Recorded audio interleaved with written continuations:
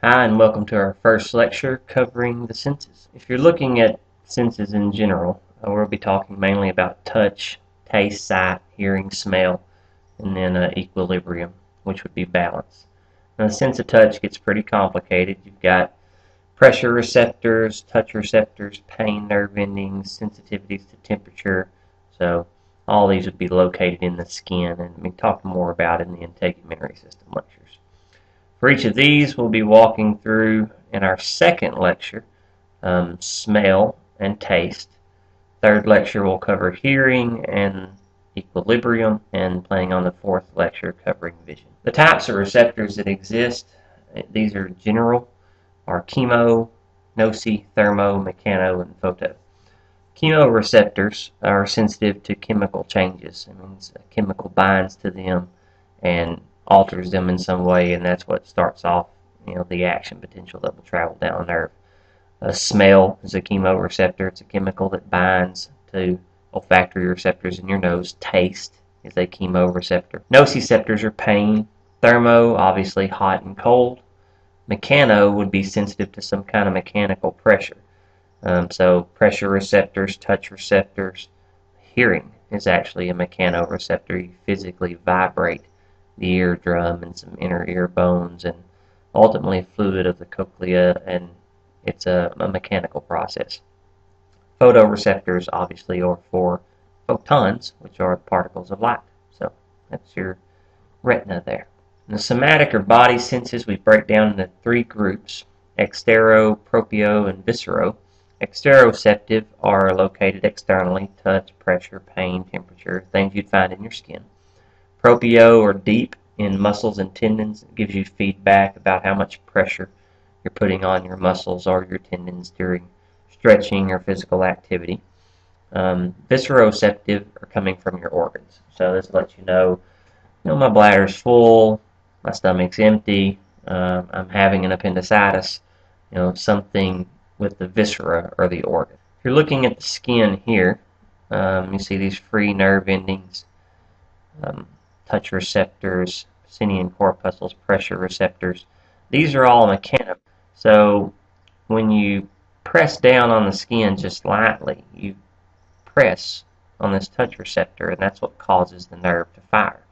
So they're sensitive to mechanical pressure. Same thing with one deeper. Go back one. If you were putting a lot of pressure down here in the dermis, someone squeezing your arm, you'd be able to tell. Stretch receptors, seen here in the muscle, when they stretch or expand or uncoil, I guess you'd say, to a certain point, then the nerve fires, and that of course sends information to the spinal cord and ultimately to the brain, gives you feedback about that muscle. They can shut down during fight or flight response. So sometimes you can tear muscles, even break bones, things like that from overcontraction. But fight or flight also shuts down pain. So these are instances where you're really scared, something like that. Our temperature sensitivities, warm receptors, are sensitive. Anything above 25 Celsius, which is 77 Fahrenheit, you start getting up around 113, 115, 120 range in Fahrenheit scale, and it just turns to pain. It's no longer, ooh, this is warm. So we got a pretty narrow range there. Cold works the same way. Once you get down below 10 Celsius or 50 Fahrenheit, if you jump in water that's, say, 34 degrees, it just hurts. It's no longer, this is just something chilly. So the people that went in the water the night of the Titanic, they would not have went in thinking, oh, this water's cold. They would go in thinking, this is painful. Because below the 10 or above the 45, now, these vary, of course. Some people can stand much warmer temperatures. Your average sauna or your average hot tub would be around 108 maybe Fahrenheit, but some people could stand it up to 115 or even higher. So this is just a norm. Pain itself is pretty complicated, and the best measure we have for pain really is just a scale. You go in, a patient's hurting, you ask them, what's your pain? On a scale of 1 to 10, you mark it down and you trust it because it's an interpretation. It's the cerebral cortex that's going to judge how much does it hurt, where is it coming from, and pain gets pretty interesting. You can see people who've lost limbs who claim that the limb they lost is hurting, these phantom pains. And pain can be referred. So you can have pain in the left arm from, say, a heart attack. Acute pain fibers, typically really rapid pain, myelinated. These are conducted very quickly. Chronic or much more slowly, tends to last longer than something like that would be acute. We'll take a look at a few of common places pain gets referred. So, for example, here's, say, the person's having a heart attack. You can have pain radiating down the left arm.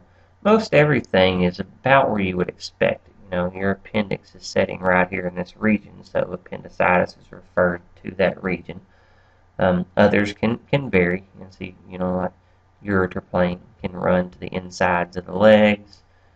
Pain from your lungs can radiate through the neck and the trapezius muscle. So it can go different places. But most of the time it's located roughly where it's hurting. For example, that's pretty much right where the ovaries would be in a female, so ovarian pain is pretty localized. That will end Lecture 1. And Lecture 2 we will start with taste and smell. We'll cover those two.